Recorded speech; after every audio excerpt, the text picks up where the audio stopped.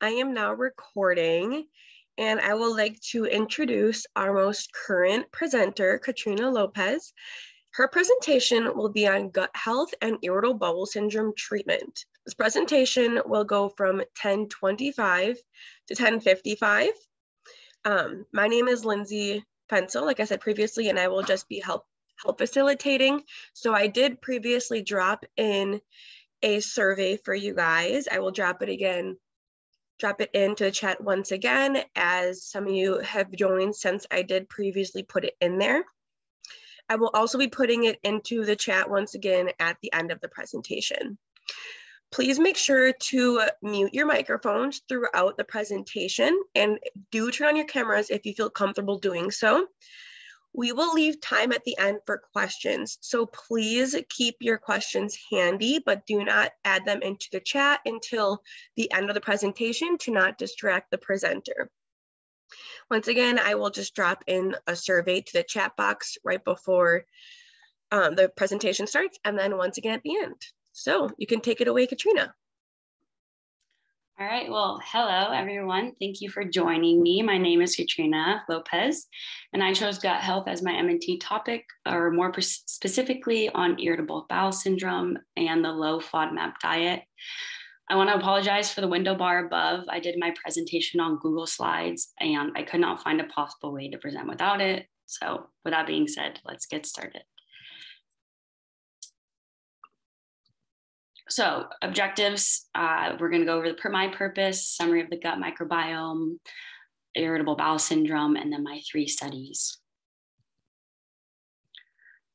So personal interests, like I assume a lot of us interns felt, it was pretty hard to pick a topic, as most of the interesting topics dietitians are involved in can be a great topic to talk about, but I chose to talk about my M&T when it comes to gut health because it's a new trending topic all over healthcare, and I think it's something that I want to be involved in understanding as I pursue my career and in helping breaking down the doubts about our gut's importance in our overall health.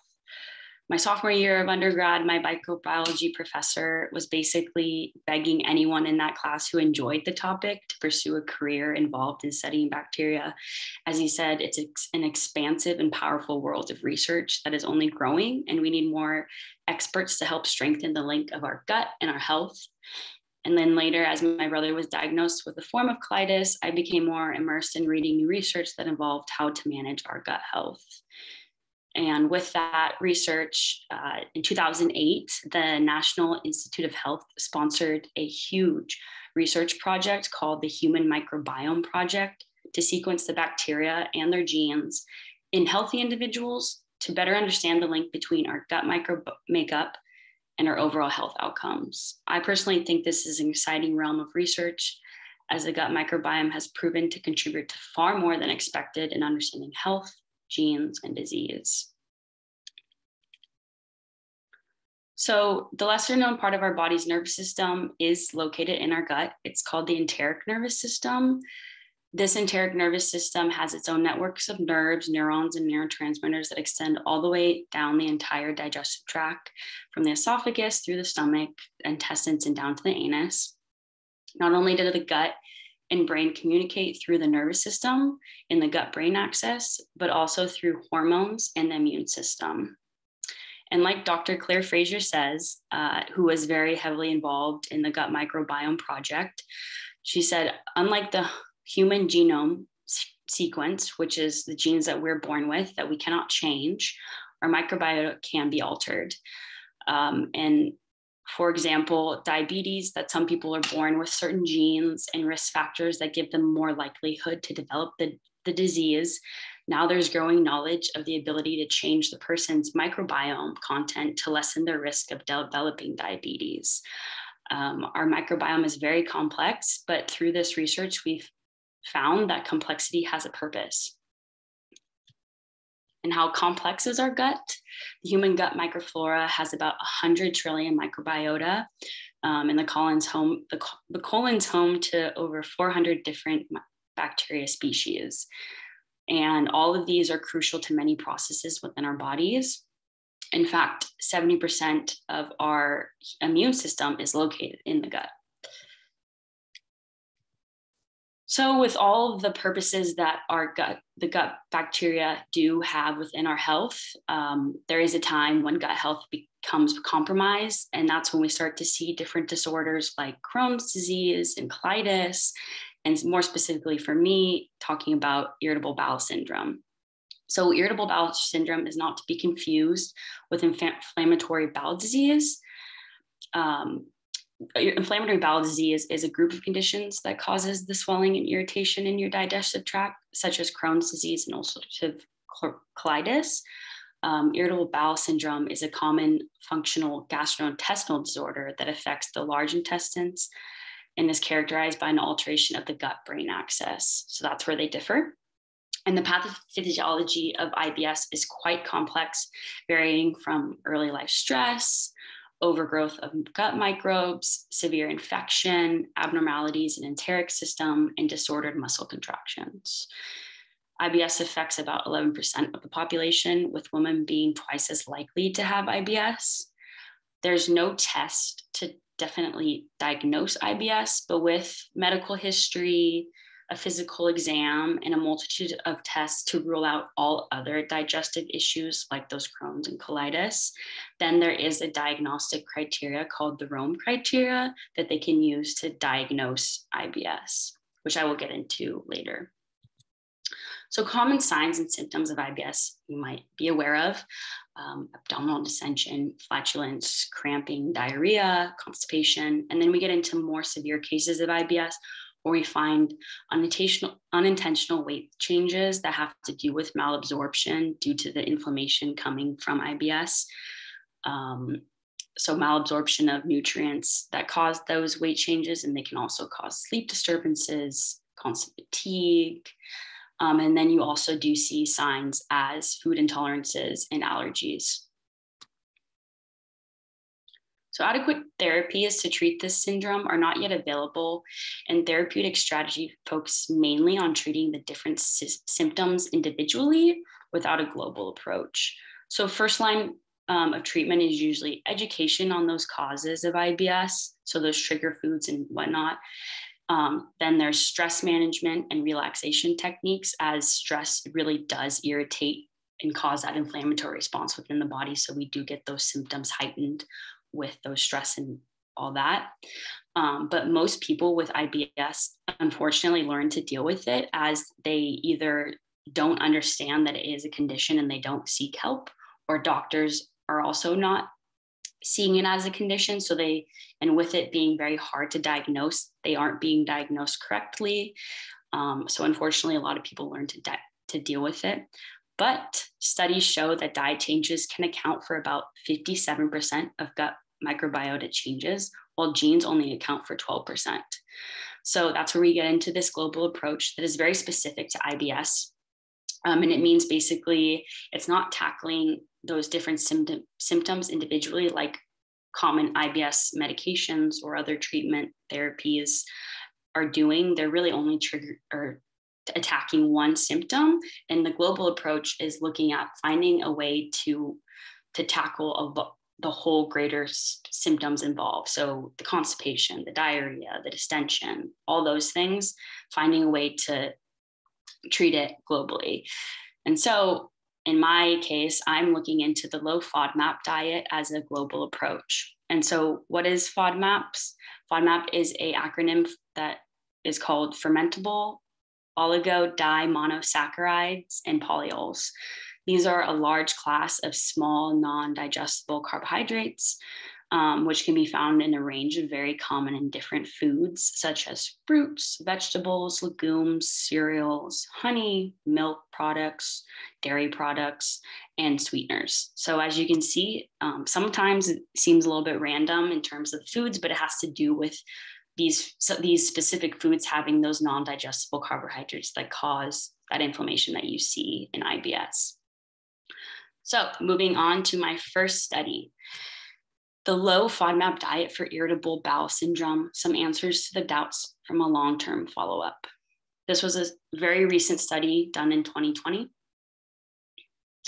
And their purpose, the short and long-term efficacy and nutritional adequacy of a low FODMAP diet and the patient's long-term acceptability. I want to really emphasize the long-term aspect of this study, as there are very, very few studies out there that look into the long-term aspect of following a low FODMAP diet. Most studies are very short term. That comes with a lot of doubt in the low FODMAP treatment. And so there's not a lot of money going into these studies, so they can't do a long-term study. But this is one of the very few studies I found that looked into not just a couple weeks and more. This study is over a 2-year period. So it is pretty strong in my opinion. So typical treatment, if it is being treated, is avoiding trigger symptoms, eating those high fiber foods, and then, avoiding gluten and high gas foods. So basically FODMAP foods, but diet as a therapy has not been a central platform for management, mainly again, because evidence base for reduction or exclusion of specific foods has been poor. There's kind of a negative stigma behind exclusion of foods, as you can think a lot of people, it's natural to think that if you're excluding foods, you're excluding very crucial nutrients. But the key to success for that is a registered dietitian, as we know how to make sure that our patients are getting what they need in terms of nutrition adequacy, in terms of a low FODMAP diet. So exclusion data for these patients, as you can imagine, would be patients taking laxatives or drugs acting on abdominal pain 4 weeks before diagnosis were excluded, or other organic diseases, lactose intolerance, small intestinal bacterial overgrowth, and then other digestive issues. Those people were excluded, as we wanted to really look into specific IBS patients. And then inclusion data was that room for diagnostic criteria that involves looking into defecation, change in stool frequency, and change in stool appearance. And so they take those data and then they can create the criteria to diagnose someone with IBS. So this study had a total of 73 IBS patients in the beginning. They were all IBS patients. They weren't healthy individuals, specifically IBS. But then by the final number of IBS patients was 41 that were fully evaluated longitudinally over those 2 years. And that has to do with basically any study. A 2-year study is very long, and so you have a lot more risk of dropouts. And then along with that, some people dropped out due to difficulty with the diet. And then we also had patients that had to drop out because they wanted to stick to the low FODMAP diet and not move on to the next stage. So because they were seeing such great benefits from the low FODMAP diet, they didn't want to move on. So they had to drop out, unfortunately.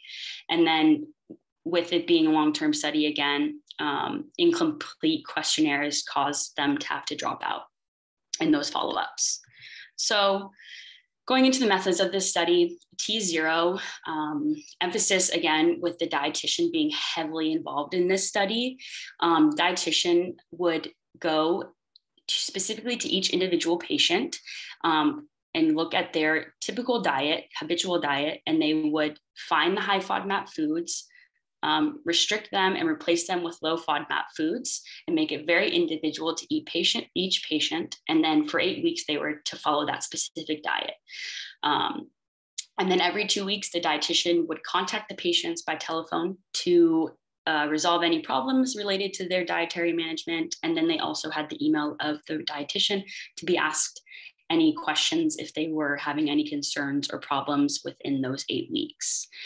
And then coming back to T1, after those 8 weeks is the reintroduction phase. And so again, the dietitian was heavily involved in reintroducing one FODMAP food at a time, and then having them eat that for 4 days, and then assessing symptoms that have to do with IBS, and then doing that for all the FODMAP foods until T2, where then we had the add LFD diet. So after identifying those trigger foods of the FODMAPs and also the FODMAPs that they were able to consume without symptoms, the dietitian then reassessed the diet, took out the high symptom FODMAPs, and then made the added LFT diet that was customized again to each patient's preferences with those FODMAP foods that they were able to eat, and taking away those other FODMAP foods that cause those symptoms.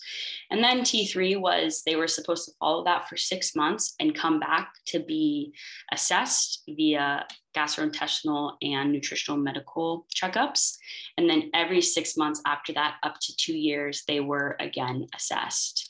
And I want to mention there was no difference in energy and macronutrient content found between the habitual diet, LFT diet, and add LFT diet.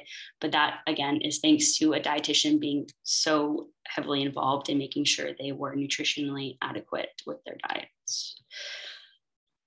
So outcomes that were being assessed before T0, T1, T2, and T3, and then every 6 months for 2 years, included questionnaires, IBS symptom severity score, quality of life assessment, quality of sleep, degree of patient satisfaction, degree of relief, adherence to those diets, and the perception of trigger foods. This study had a ton of data, and the graphs were really confusing, so I left them out. But if anyone wants to look into that, there's a ton of data that comes with it.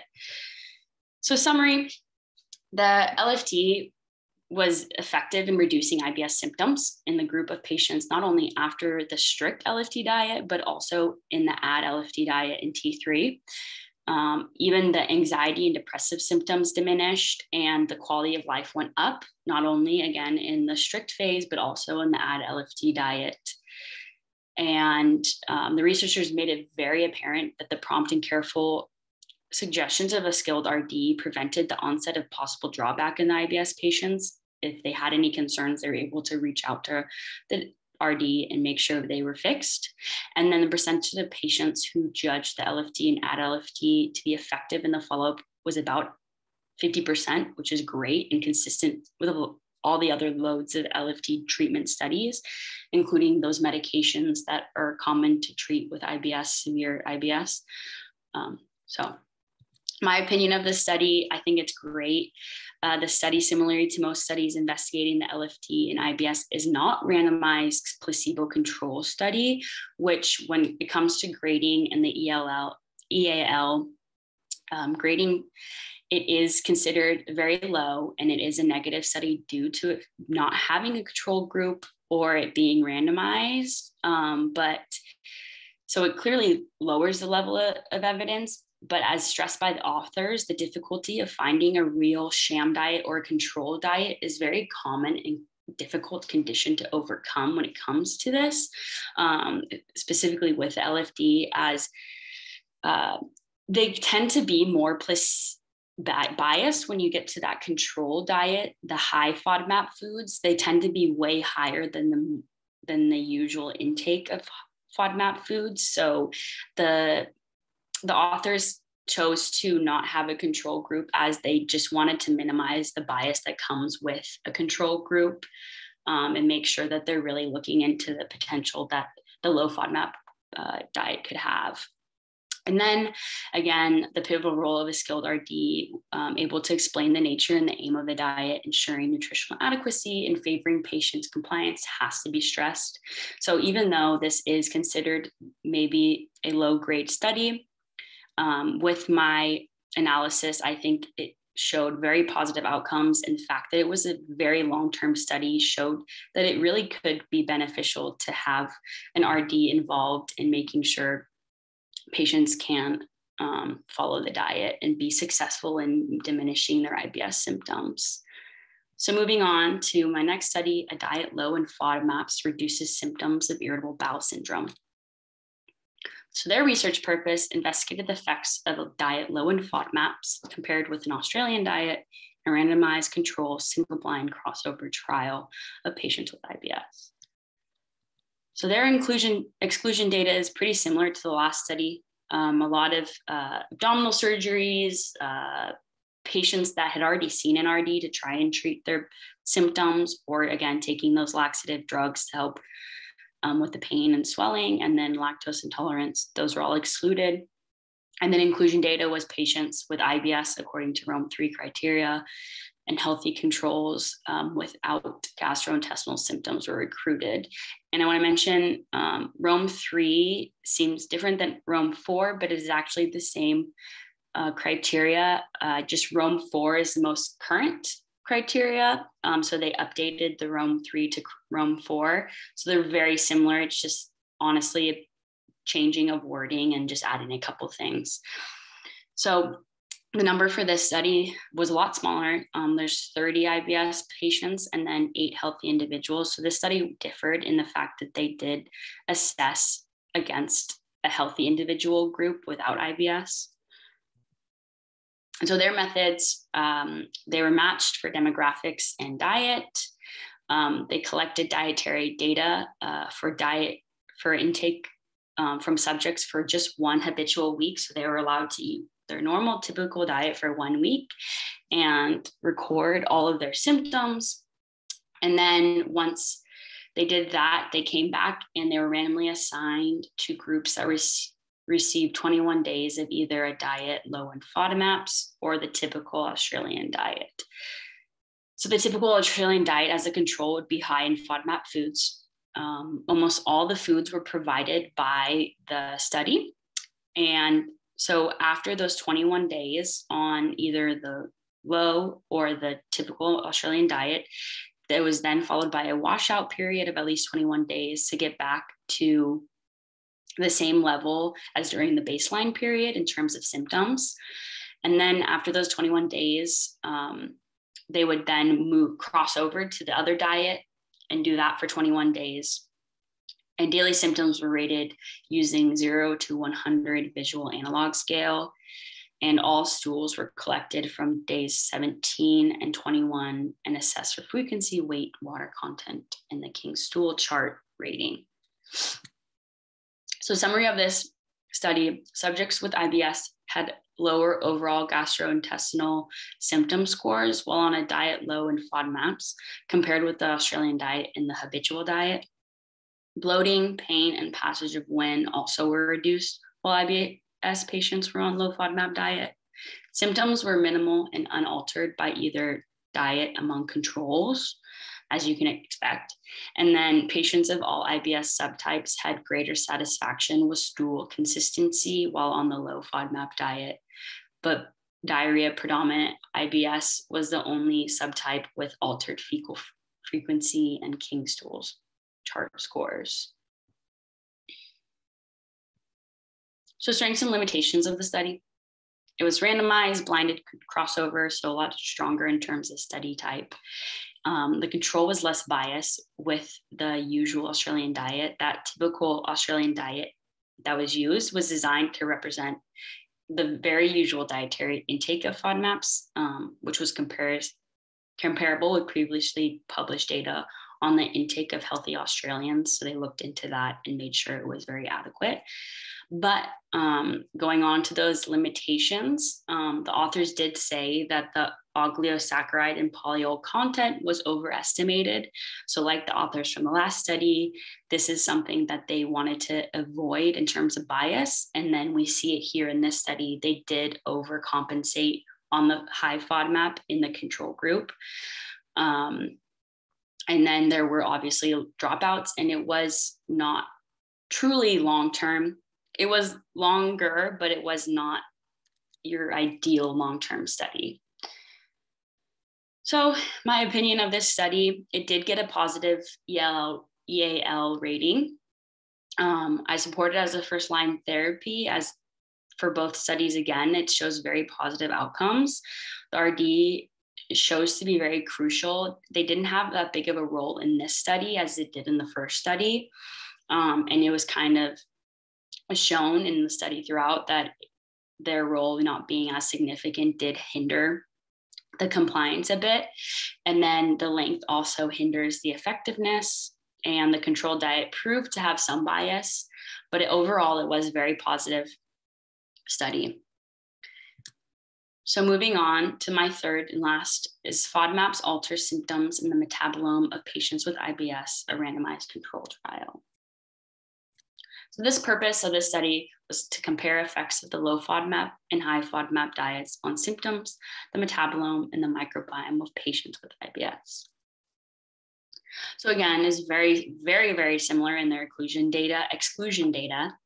And then inclusion data as well is very similar. They were also doing Rome 3. I think Rome 4 was adapted in 2019 or 2020. So this study was 2017. So they also were using Rome 3, but again, very similar criteria.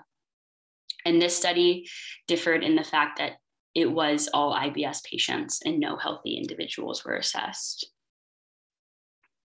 So the methods for this study, patients on visit 1 received just verbal and written information. It was randomized and blinded, so they weren't told what exactly they would be doing. And then exclusion criteria was assessed by a questionnaire. In visit 2, day 0 of the study, patients completed the IBS symptom severity questionnaire, underwent a baseline lactulose breath test, and provided a urine and stool sample to get the makeup of their gut so they could compare. So all the bacteria in there, that's what those tests were looking at. And then they were randomized to either the high FODMAP content diet or the low FODMAP content diet. And they were also provided a dietary log booklet where they would record their daily food intake for the 3-week study period that they were involved in. So visit 3, after those 21 days, the patients underwent the same testing. And then following completion of the study, the dietitian involved scored the FODMAP content in the diet logs in a blinded fashion using a scoring system specifically designed for the study. So those strengths and limitations, again, so it is randomized and blinded, which is great. But then the limitations are the short term of 3 weeks and the dropouts and the bias that comes with a high FODMAP diet as a control. The summary of this study, histamine, a measure of immune activation, was reduced 8-fold in the low FODMAP group. Low FODMAP diet increased the actinobacteria richness and diversity. So basically the overall bacteria within the gut increased immensely, and the high FODMAP diet decreased the relative abundance of bacteria involved in gas consumption. So that high FODMAP diet decreased the ability to get away from those symptoms, the gas and the bloating and all that. And then they correlated the FODMAP diary scores and global IBS symptom scores and found a positive correlation between IBS symptoms severity and their level of FODMAP consumption. So overall, really positive outcomes. And again, with this study, kind of the same opinion in terms of RD being more crucial, and they didn't hold a lot of emphasis. The RD didn't do as much as in the first study and making sure everyone was compliant. They just looked at it in the end of the study as how compliant they were through those diary logs. So that could have had definitely been impacted if they were more involved. And then the length hinders, again, the true effectiveness. Since the low FODMAP diet is dietitian taught, dietary restriction would have more varying degree of compliance and depend on the patient's degree of understanding, food choices, and motivation for altering dietary habits, as well as the dietitian's advice on level of food FODMAP restriction required. So again, through these studies, it's very apparent that it is possible to see a really great reduction in those IBS symptoms, but it is crucial to have an RD involved in making sure patients are aware of what it means to be following a low FODMAP diet, as it is a hard diet to follow, but it is so crucial. It is so beneficial to be following that diet and reducing those symptoms. And this study got a neutral score due to such a short term, only being 3 weeks. And then a bit of bias that came with it. But overall, a great study. And that's it, if you have any questions. Thank you.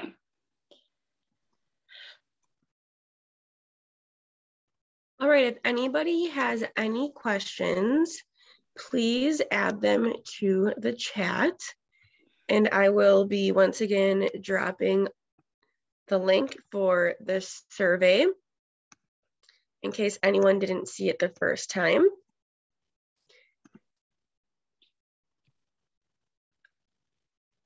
All right, if no one has any questions, I'm just going to kind of close this up. So the next set of presentations will go from 11 to 11:30. So you have a little bit of a break. There will be Cecilia Rodriguez on orthorexia nervosa, and then Chelsea will be on cardiovascular disease and Mediterranean diet. So if you have any questions, please, like I said, drop them in the chat below and we'll stay on for a little bit longer. But if you want to get into the next presentations, please do that too.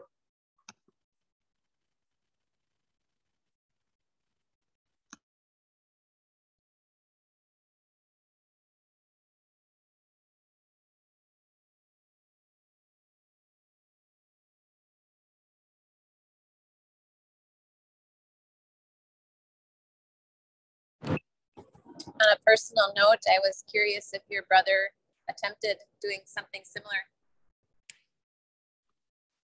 Yeah, he definitely did. He ended up having to go see a naturopathic doctor who put him on a pretty similar low FODMAP diet. It wasn't specifically low FODMAP, but when I looked into it, it was pretty much just avoiding those FODMAP foods. And he definitely saw a benefit. And it was mostly before he was diagnosed with colitis. He also had a problem with eczema. And with that, he saw symptom reduction in his eczema from that too, which was really cool to see because he had pretty severe eczema as well, which is a symptom of IBS as well.